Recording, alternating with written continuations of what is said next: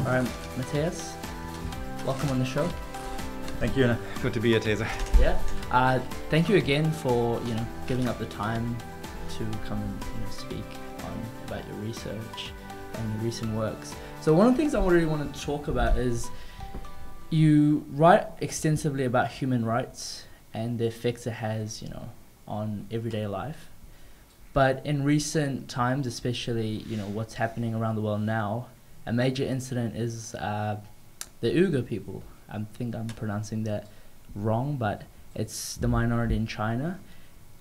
How in your perspective should we react to this? And how should governments or policymakers react to this? Because China is a superpower in the major economic force. So what's your thoughts on this?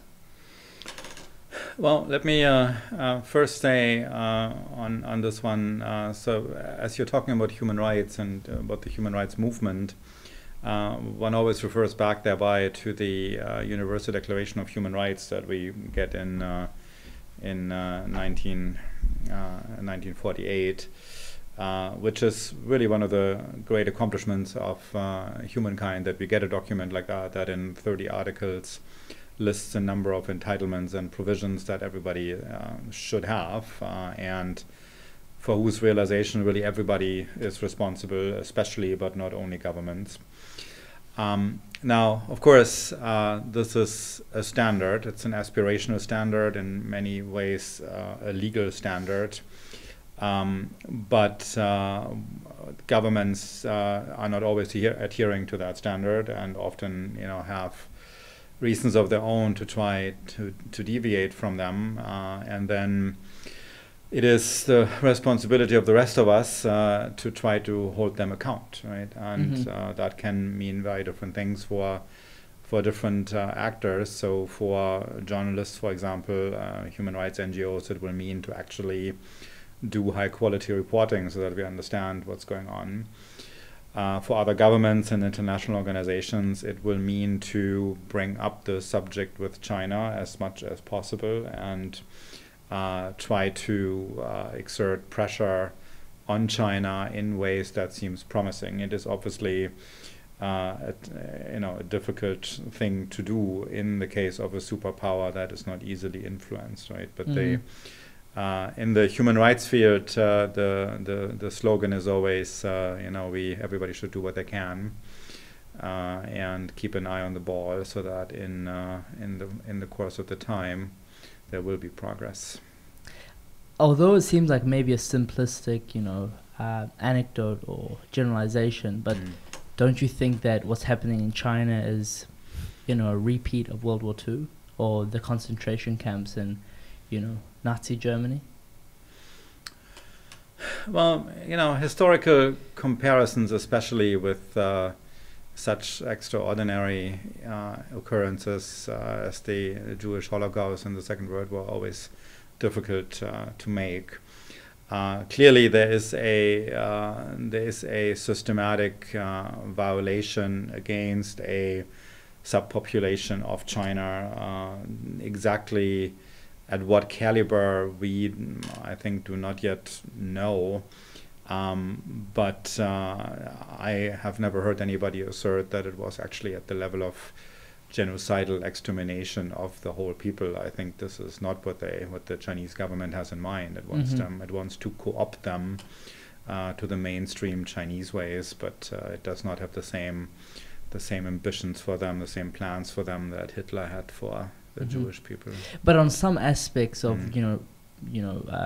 keeping them in these camps, without forcing them to do certain things or doing certain things to them, don't you think that in this modern day that is like unacceptable or should not happen at all? Of course. Well, that's a different question. Yeah. So of course it should not happen. Of course it's unacceptable, and one way of putting that is in terms of human rights violations. It is a human rights violation. It thereby is everybody's concern that it not be continued, and China has really no serious excuse there, because it definitely has the means of treating all of its citizens decently.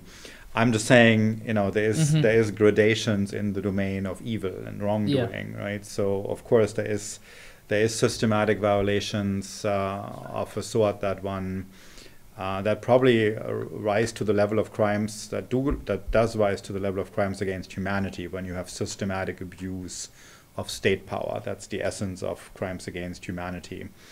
But crimes against humanity is a broader category, and one particular kind of crime against humanity is genocide, when you're really targeting a particular population for extermination because they are that kind of population.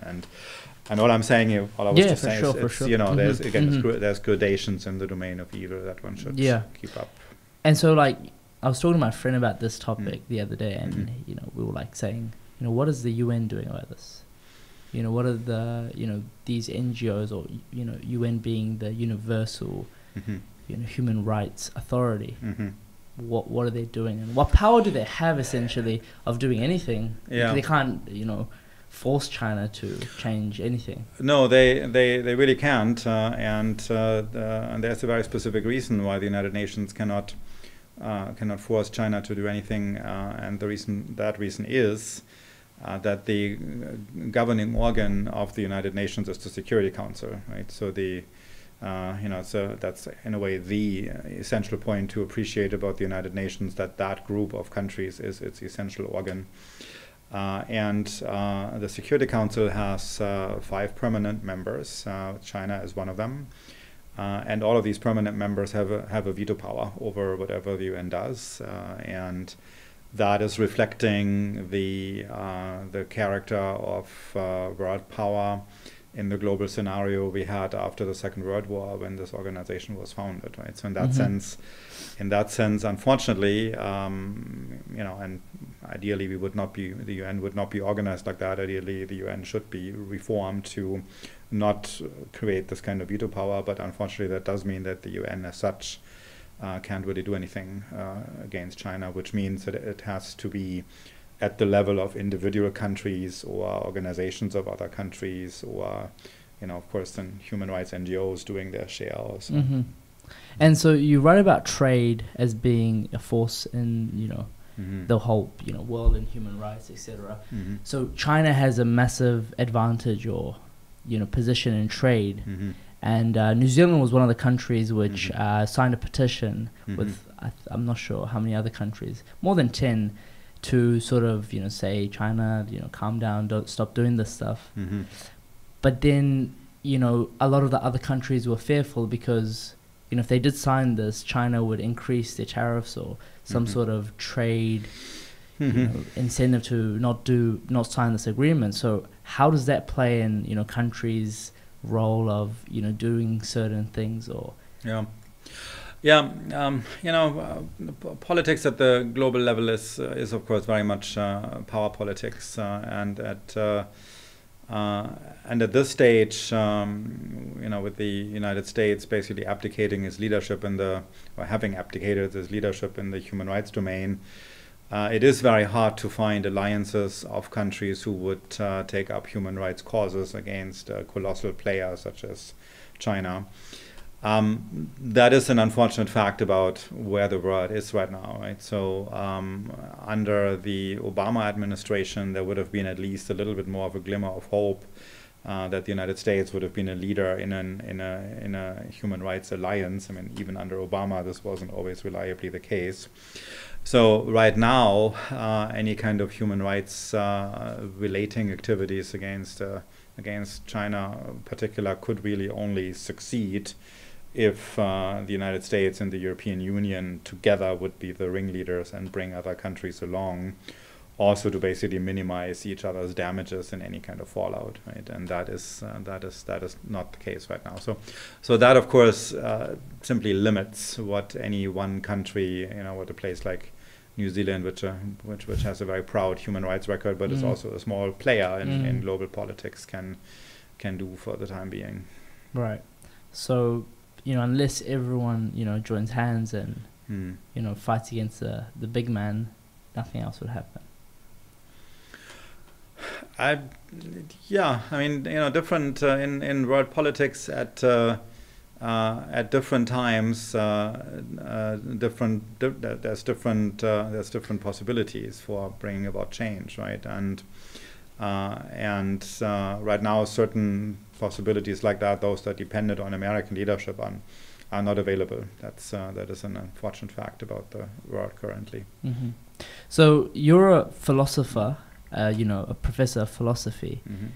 How do you, because in my sense, in my idea of philosophy, it's very theoretical, very abstract. Mm-hmm. How do you, take these philosophical ideas and theories and somehow make it tangible or applicable to the real world? Mm-hmm. Well, first of all, of course, you are right. Philosophy is a theoretical discipline, or in any event, it has over the centuries, philosophy has become an academic field like others, right? And that includes a certain professionalization. It includes a certain requirement for a mastery of material and styles of argumentation that require a certain process of initiation. So it's not something that, as a research discipline, is readily accessible, and it's in that sense not different from other research fields like economics or computer science, where you also can't just kind of sit down and immediately grasp everything, right? It requires a learning process. At the same time, philosophy is not only a theoretical discipline. It is ultimately a set of inquiries that come from that originate from very basic questions that we have about the world, that we have about how we ought to act, that we have about how we ought to live together. And since those are the origins, it is a task for philosophers, at least as a group, to bridge the theoretical rigor that as a discipline the field must have with the concern to actually say something about problems in the world, right? And so we have to do the best we can to try to do both of these things, right? Is to contribute to philosophy as a research field while also trying our best to deliver answers to urgent questions. So what are some sort of problems you're working on that are philosophical, and you're taking it from a theory and sort of applying it to the real world, or teaching your students? What could be some good examples of? So in my own thinking right now, I'm actually very much concerned with technology. So I think about artificial intelligence quite a bit, and what the impact of artificial intelligence would be for the future of humanity, and what it would mean for the idea of human rights, what human rights would require and even mean in the first place for the kind of technological age that we're entering further. So that's my own research field. Mm-hmm. So in terms of what philosophy otherwise contributes to in my teaching activity, so back home at the Harvard Kennedy School of Government, I teach a class on what we call practical ethics for ongoing policymakers. And practical ethics is a version of ethics that starts with problems. So with a complex scenario where a decision maker is stuck somewhere with some kind of problem about how to proceed, in choices about legislation, in making any kind of call about what policy to choose in light of obstacles, and it's practical ethics because moral considerations, how to treat people, that's one kind of concern you have in a situation like that. But you have a lot of other, political, economic, that kind of concern. And practical ethics is an attempt to figure out what is the right way of treating people here, while also not losing sight of the fact that this all needs to be doable, implementable in a complicated world. Mm-hmm. So you say your primary research right now is to do with technology. Mm-hmm. And I've heard a lot of stories about AI and mm-hmm. how it could somehow mm-hmm. disrupt the way we live. Mm-hmm. But how much of that is very exaggerated, mm-hmm. and how much of that is reality, or could be mm-hmm. Well, you know, it's a little bit like it's a little bit like climate change, right? And I mean, we know there's a lot of change happening. Yeah. Every few months, we are realizing that it's happening faster, you know, than we thought it would be. But nobody quite knows where it will be going and what kind of world it will create, right? So artificial intelligence, you know, comes with scenarios at the end of the tunnel that are both promising and truly scary, namely the potential for a so-called intelligence explosion, also known as the singularity. So an intelligence explosion that would happen. So suppose so right now. So there's a distinction between special artificial intelligence and general artificial intelligence. Yeah? So artificial intelligence really is a kind of mathematics that has a way of improving its on basically doing its own learning, right? It's algorithms that can use data in order to improve themselves, right? Also known as machine learning, right? And rudimentary versions of that are present in all sorts of gadgets that we are using already, you know, from you know, extremely efficient versions of such gadgets that are also well known are chess playing and Go playing algorithms, you know, from DeepMind and you know, companies like that. So, but they're good at one particular thing, just like your iPhone, you know, uses versions of artificial intelligence and it's good at one thing or a few things. So that's special artificial intelligence, and then we have general artificial intelligence, which would be the design of an overall algorithm. So, you know, some device with software built in that would actually approximate the performance of human intelligence at a broad level, right? Which is very different from these special cases, because it's applicable to a huge range of different scenarios, which is in a way what makes the human brain so special, that it can do work in very different fields, and you know, deep minds, Go and chess playing algorithms are not capable of doing anything else except play those games. Right? So eventually we might succeed in creating a general artificial intelligence that is smarter than us at a broad level of intelligent performance.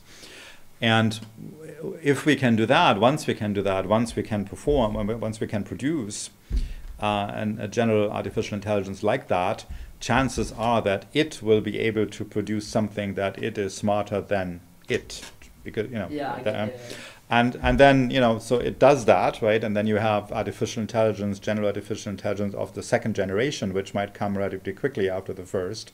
But then that second generation will presumably be capable of producing a third generation smarter than it yet once more.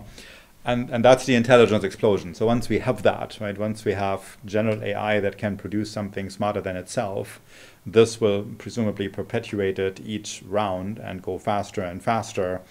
And that's why we talk about the intelligence explosion, explosion in this in this context.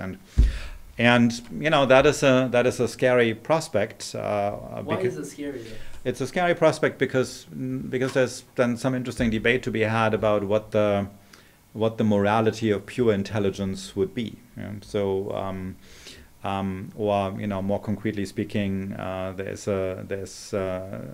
some speculation about what pure intelligence like that would actually do with us and to us. And you know, some people have argued, and some movie makers have put this into practice, right? That as illustrations, that pure intelligence would be very eager to get rid of us because we are an obstacle to so many things. For example, you know, we have brought climate change to the planet, right? We are ruining the climate for all other species, and so that's why one might be worried. You know, general intelligence might say the planet as a whole, including it, the general intelligence, is better off if we don't exist. Right? So that's the worry that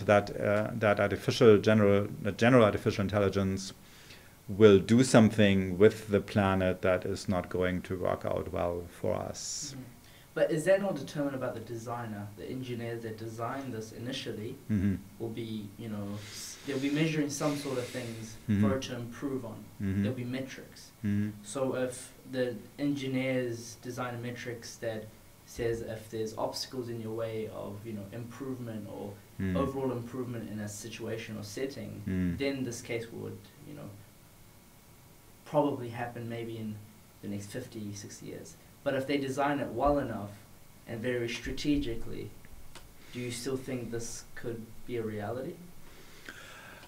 Well, so certainly I do not think that the solution, that's something that we can rely on, will be that the initial engineering it just has to be done the right way, right? Because what you have in machine learning is precisely something that goes beyond plain coding and programming, where you basically give a long list of prescriptions. So here's what the computer is supposed to do. If this, then that. If that, then this. Right. So, but with machine learning, what you have is you have an initial algorithm, then you have certain data, and the algorithm itself changes in response to the observation that it takes from the data. So that's the content of machine learning, right? That the algorithm itself improves itself, right? So you to that extent, of course, that is put into the machine genetics, right? The way it does these improvements, but we see this already in algorithms that are in circulation right now, that they do things, they learn in ways that are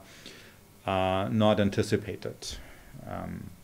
There was one very striking event a few years ago when one of DeepMind's computers, I think it was AlphaGo, and AlphaGo beat a very distinguished, the most distinguished Go player in the world by making a completely unexpected move, right? So this is not the kind of algorithm that just has computational capacities, that looks at the situation as it is now on that Go field, and then it looks at the whole history of what has been done about this, in the past, and then kind of selects the best. But this is an algorithm that by that time had learned so much that it can completely newly evaluate the whole strategic landscape, right? And that's exciting, right? So I mean, this kind of move in the whole history of the game of Go had not been made. It deeply puzzled every expert.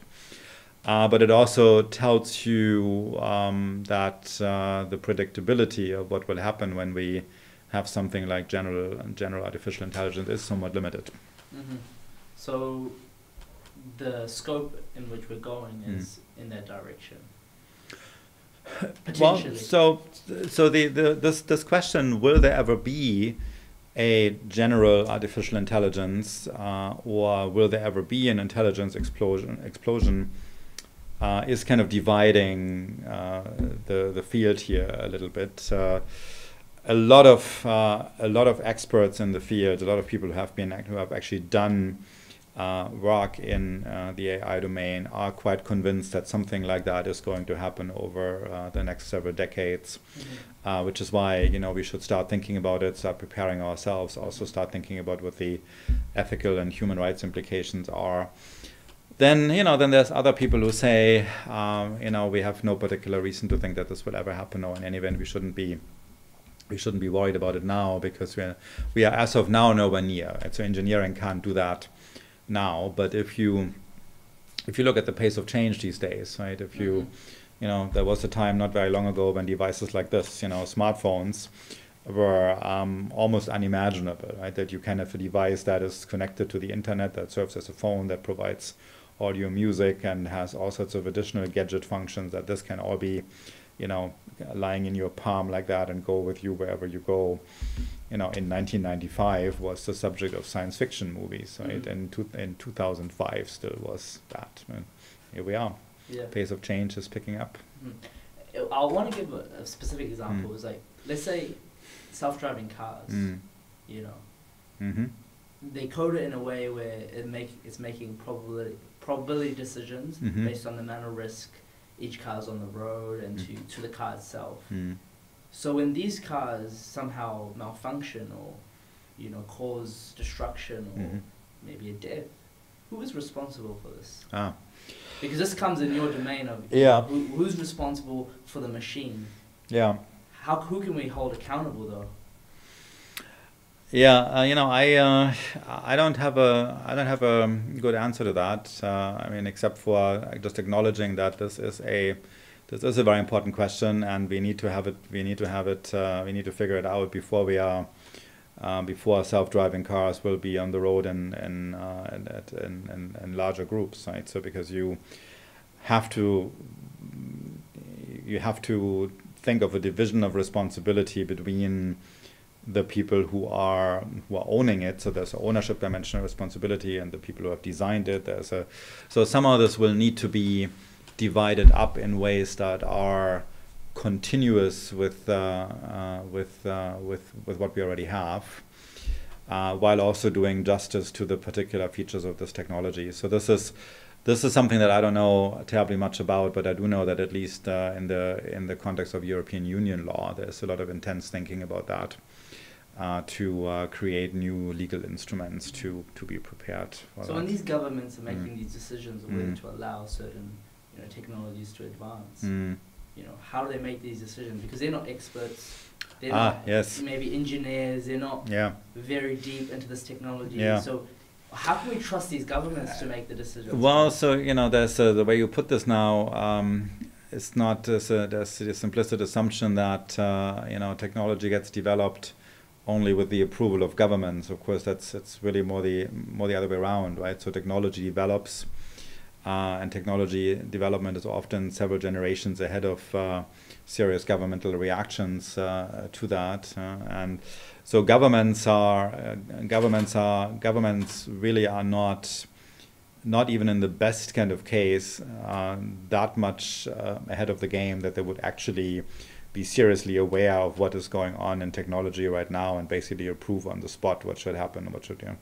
So there's a lot of initiative to industries, and how this works out varies quite a bit across countries. So we were talking about China earlier. So in China, of course, the whole economy is government driven, right? So the Chinese Communist Party has under Xi Jinping, the current president, who now is effectively president for life, has increased its reach in all domains of the economy, and that means in China it is actually true that artificial intelligence is developed by governmental concerns.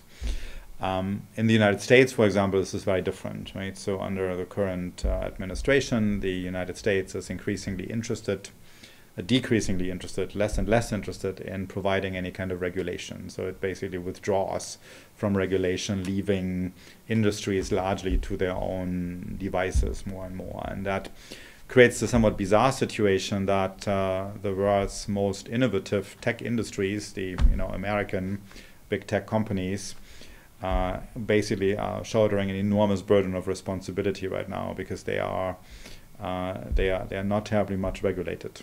Mm-hmm.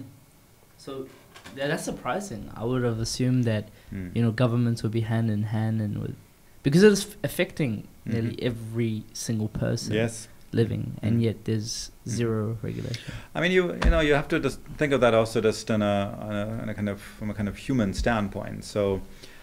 Government is a bunch of people. Companies are a bunch of people. The high-tech company, think of places like Facebook, Microsoft, Google, places like that. I mean, these are enormously powerful companies populated by very sophisticated, hard-driven, hard-charging, really smart people who have an understanding of technology. That's what they do. So there's all that in industry, and then you have in government a group of people who have made careers as bureaucrats, as administrators, right? And of course, this is not the same type of person. Yeah. So if you are a super hotshot tech talent, which one would you rather work for, the Trump administration or Mark Zuckerberg, right? So chances are you're going to work for Zuckerberg, and it's this phenomenon that talent wants to design things and create things and wants to be in the private sector. Of course, the pay is much higher there also. That makes it the case that governments are often just, literally several generations of tech development behind even comprehending what is going on in the tech. But doesn't that suggest that we should change or maybe rearrange the way government is, somehow done because of this new age? Don't you think there should be a different framework? Yeah, it's a fair question, and some countries do that, right? So one country to think about here, for one thing, China, as I mentioned, does it differently, right? So in China, because of the state-controlled nature of all of the economy, including the digital economy, of course, you have also there's the career in government is also of interest to a different kind of person than in other countries, right? Mm-hmm. So it's more attractive, and there's systematic grooming and recruitment for government purposes in China. One other government that does something, importantly different from China, but is certainly also building itself as a government that is highly sophisticated and attracts talent and also pays them well, is Singapore. So Singapore is committed to the smart city idea and integrating technology into all forms of city governments, but also to make sure that there is more of harmony between what industry does and what government does. And so in Singaporean government, you have on average just the person working, at least for the higher echelons, there's a lot of sophistication. There's something about the particular story of Singapore that made that possible, right? But it's hard to export to other countries that don't have this kind of governance tradition. Mm-hmm. How about when governments use this technology against their own people? Let's say, China with their rating system. Yeah. How does it? Because I was thinking about it. Me and my friends were discussing. It's like it will change the whole social dynamic. Yeah. Your incentives will change. Yeah. The way you act, the way we have relationships would all drastically change. Yeah. That's pretty scary. Yeah, that is pretty scary, and it's also quite remarkable. So the development of China in China over the last decade. So let's say 7-8 years ago, many people working on China, or at least a decent number of people working on China, predicted that China would, in the short and medium run, basically go lean more towards democracy for reasons that other countries have done in the past. Namely, there's more economic growth, and that normally then means there's a strengthening middle class, and an economically empowered middle class is asking for more of a share of political power. And so that seemed to indicate that China would be going more towards democracy, right? And then various things happened, and now people are less optimistic that this will happen in China. So Xi Jinping turned out to be a very astute party leader who has basically consolidated his own power within the party and the rule of the party within the country, but has also, as part of that, basically initiated a large-scale effort at developing a social scoring system, a surveillance, so mass surveillance by the government that is completely unprecedented in history. That it would be a country of a population of upwards of 1.3 billion that would pioneer the kind of hardware, software, design needed in order to gather and develop data about so many people. But that is where we are, and that is, of course, one of the bleak scenarios that is already upon us. So we talked about the possibility of an intelligence explosion that might not be benign toward human beings. That's on the radar somewhere, but what's already happening very much is governments using surveillance for the sake of controlling the citizenry. So it's like a mass surveillance of the entire country.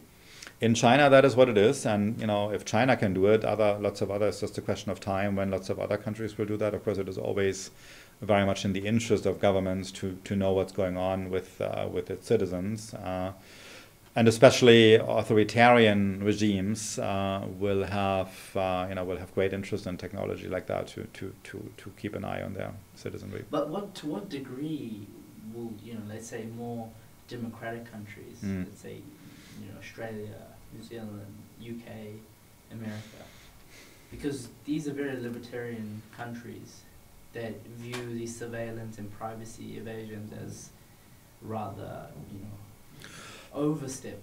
So, so surveillance, of course, can have kind of good uses. So, if we have a proper rule of law setting, where the kind of governmental surveillance that is done is properly reined in, then it can be put to good use. So, in the UK, for example, for a long time, they have used surveillance cameras of public spaces, and this is also happening in several of the other countries that you mentioned. And every once in a while you see reporting, and quite often actually you see reporting on the news where it becomes clear that the only way in which a certain culprit could be apprehended, a certain suspect could be apprehended is because there was surveillance in place, right? And so that's not per se problematic. We just have to make sure, like with everything in the technology domain, technology is often morally neutral, can be used this way or that way. There's no reason, therefore, to stop it as such, but it needs to be closely watched, also by civil society and people like us. But like surveying, cameras and etc. These are very mild form of surveillance. But what about like the different step of, using some sort of AI to keep track of all your messages, emails, calls? And yes, right now it's for good use. Maybe governments are using it, to anti-terrorist, all these things. But could it somehow be used in another way? Well, yeah, of course. I mean, it is being used already in other ways, very actively in China, and the Russians have made enormous strides in that regard. So, but it's not just happening. I mean, this is not just being done by governments. This is happening to you and I every day, right? Because in addition to the governments, there's also the private companies. So basically, all these things that you just mentioned, the kind of things that we do, generate data. So anything that you do on a daily, on any given day, that is electronically networked, and that really means, if you are like me, the first thing you touch in the morning and the last thing you touch at night is some smartphone device, or if for no other reason than to check the time, right? And that, of course, means at that moment you are electronically connected, and whoever is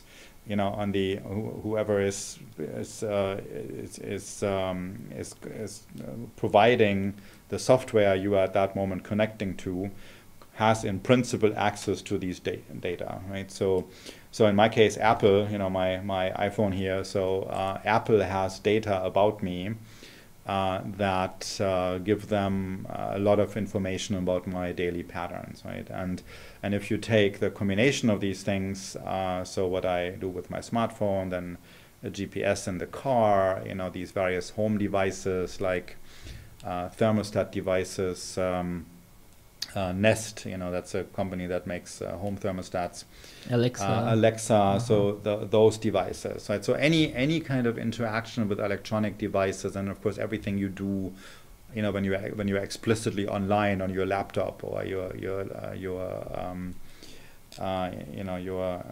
tablet, all of that. So anything you Google, of course, So basically, the metadata generated about you, allow. If that amount of data, so these data are produced by a lot of people relevantly like you, your age group, the people who do the kind of things that you do. So overall, there's such an overall pool of data about people like you that based on that, companies can make prediction what your favorite book is, what your favorite thing to eat is, what your favorite travel destination is, and this phenomenon that surveillance has become crucial for the way the digital economy is working was recently discussed in a fascinating book by Shoshana Zuboff called Surveillance Capitalism. So she also coined that term, surveillance capitalism, to indicate that for the current form of capitalism, surveillance of this sort is so crucial that it should give this whole era of capitalism its name, namely surveillance capitalism. So, in terms of ethics and the morality of this type of surveillance, is it ethical?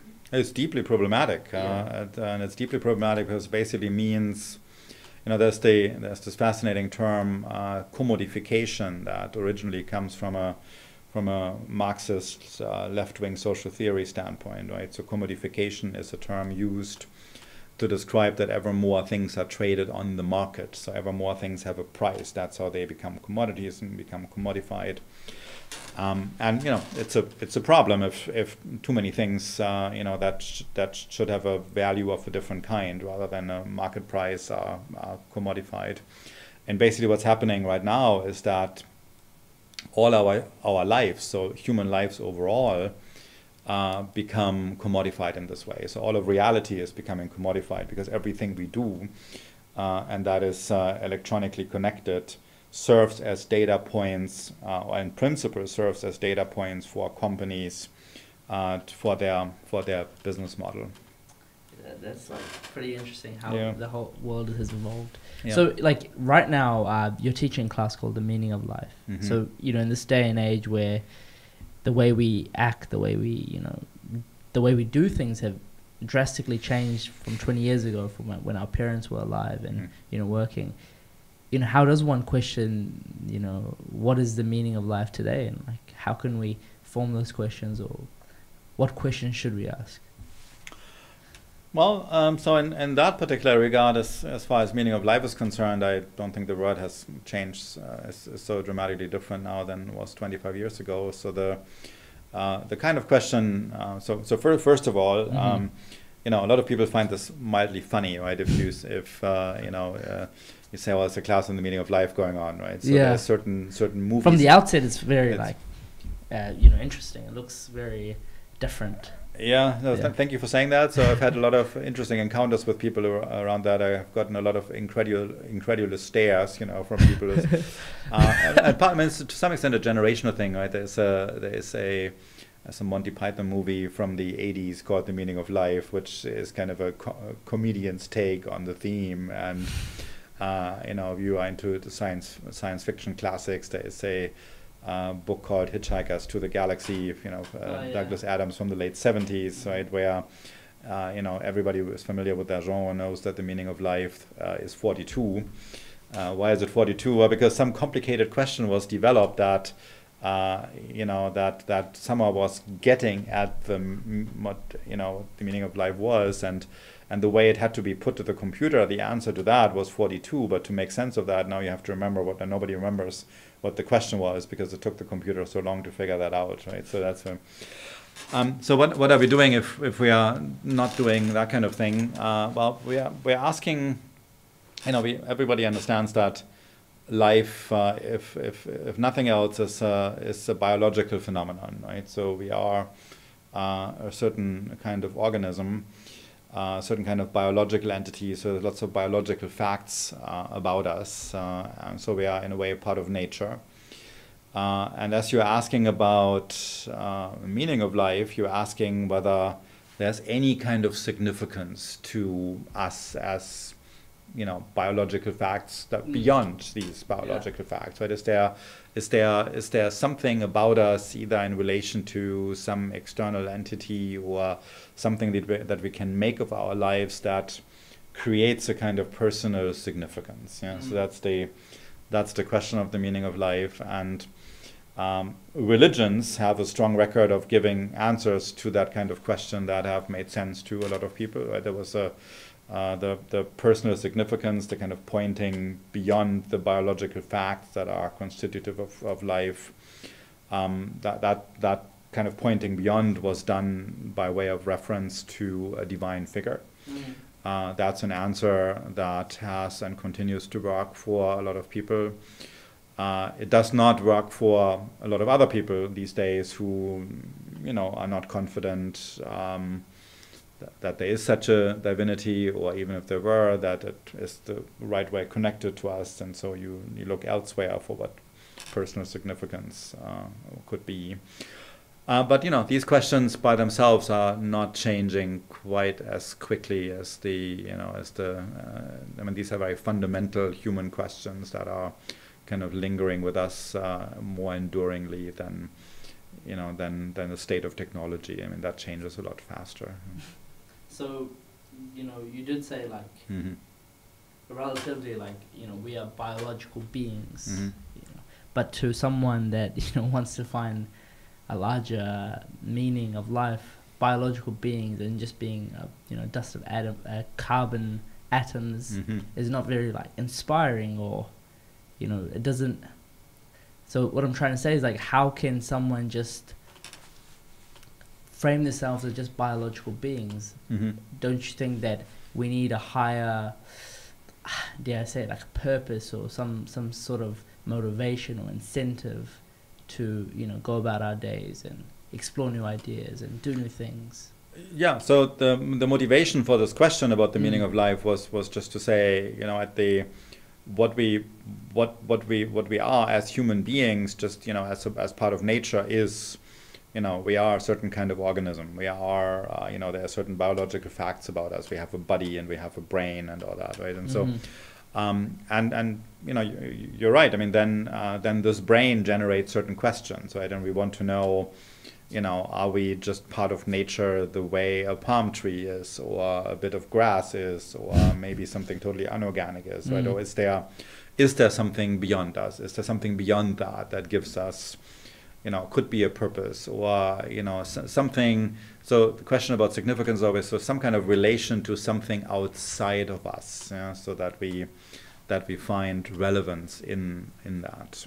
Yeah. So do you think that most people that study this topic often come down to that conclusion that human beings need that some sort of connection to that higher purpose, or something outside of themselves? So religion has a strong record of answering that question, right? Yeah. So I mean, this is why religion has been attractive to people. So religion provides. So one way of motivating what religion does is, if you are a finite biological creature, it's something where there's a finite lifetime and a finite size to your body. You kind of wonder, what am I? Is there personal significance that I have because I'm connecting to things around me, and then you can say, you are connecting to things around you because you matter to people around you, can make contributions to their lives, that you can help with this and help with that. But then you kind of ask, but what is their significance, right? So for finite things, you can always keep asking such questions. And what's different about religion is religion has this ability to talk about the infinity of God. So you as a finite being can relate to this other kind of entity that is infinite, and you can kind of lean against that other entity. And about that other entity, because it's infinite, this kind of question doesn't arise any further, right? As it would arise for other finite things. And so that's one way of thinking about how religion has created this purpose, right? This external purpose, that there's this infinite entity that you're connected to. But of course, that depends on the viability of that answer. Is that you find yourself persuaded of the evidence given for the religious framework, right? And a lot of people are not persuaded of that. And there's one whole line of thinking known as existentialism that goes a completely different way there, right? And says there is, as you're asking about personal significance, don't count on anything that's externally given, right? Certainly not, any kind of divinity. It's just not enough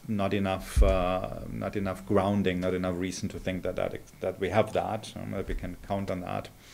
So existentialists, and these would be people like Albert Camus and Jean-Paul Sartre. Sartre is probably the best known one, French thinkers. So Sartre had famously had the slogan, the existence precedes the essence. So we are kind of a naked existence. So initially we really just are this biological thing, biological organism, and then and in our case as human beings, we are a particular kind of biological thing, namely with a very sophisticated brain.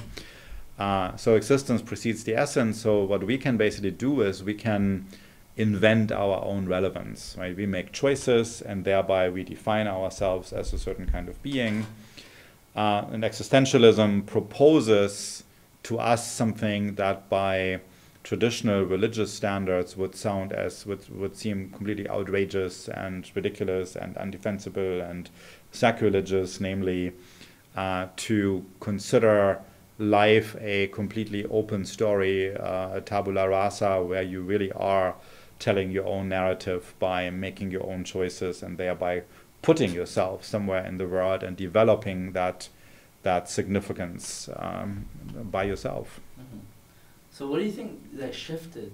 Well, I don't even know if it's shifted between, you know, everyone, not everyone, but most people believing in religion, and now many people, I think I saw the stats in a lot of developed countries, the, you know, increasing number of people not believing or, you know, traditional religions has drastically increased. What do you think is the maybe reason to that, or is there even logical reason? Well, so one person one tends to read in a class called The Meaning of Life, or you know, anything concerned also with existentialism and its predecessors, is Friedrich Nietzsche, 19th century German philosopher, died in 1900 in fact, and so Nietzsche is famous for among other things the formulation of the death of God. So the death of God, and what's so intriguing about that formulation, which by the way is not entirely original with Nietzsche, but was kind of circling around in the 19th century. But what's intriguing about the formulation, the death of God, is that you are not thereby simply saying that God does not exist. You are saying there was a death, right? God died, and that means God was once alive, right? So, and then you wonder, what could that mean? I mean, if God was ever alive, the kind of being that he or she or they were presumably could not die, right? So what would this even mean, that God died? And the interpretation of that phrase is, well, what's been happening is humanity went through different stages of thinking, scientific development and also reflection about who we are in the world, and for a certain period of time, thinking about a divinity, a god or gods, was the best explanation that we had, right? And then science made more progress, thinking made more progress, and eventually a lot of things could be explained without God that traditionally had required a kind of religious reference, right? And so that's one. So the death of God theme, that basically the belief in God has become somewhat superfluous, unnecessary. I think that that drives a lot of the loss of religiosity in the world. It's very interesting how, you know, these, you know, philosophical discussions has led to, you know, different path in one's own life. It's pretty cool. But again, thank you very much for coming on the show. I really appreciated this conversation. It's really interesting. You know, thank you again. Glad to be here. Cheers. Thank you. Thank you.